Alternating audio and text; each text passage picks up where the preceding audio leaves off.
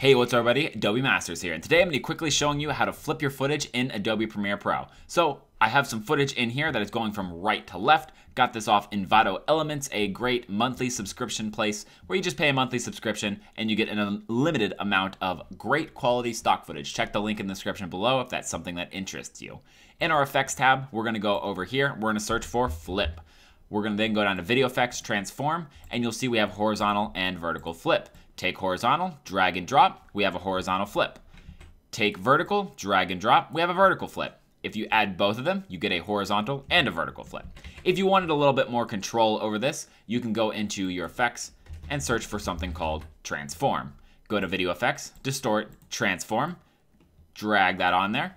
Then you go down to your Transform under the Effect Controls, uncheck Uniform Scale, go to Scale Height or Scale Width, and make this a -100, and now you have a vertical flip, and then you can make the scale width -100 and you have a horizontal flip. You can make it, for example, -110 or right like so, and it'll stretch it a little bit, and same with the other one, so you have a little bit more control. If you wanted to animate the flip for some reason, you go to scale width, move forward like 5 frames, go to 100, and you now have the ability to actually animate this a little bit like so.